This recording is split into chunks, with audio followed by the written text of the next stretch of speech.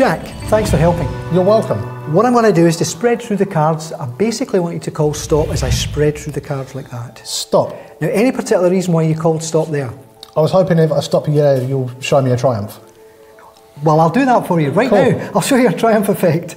Now, that card seems to be, that's incidental. It's exactly where you've stopped in the pack. I'm going to take this point and I'm going to take these cards here and shuffle them face up, face down, a la triumph. Now, you can see these cards clearly going into the other cards. I want to give you a bird's eye view of this. So we've got some cards face down. You can clearly see that. All face down. And some cards face up also. So quite a mess. Yeah, I don't see how you're going to get out of this. Face up, face down.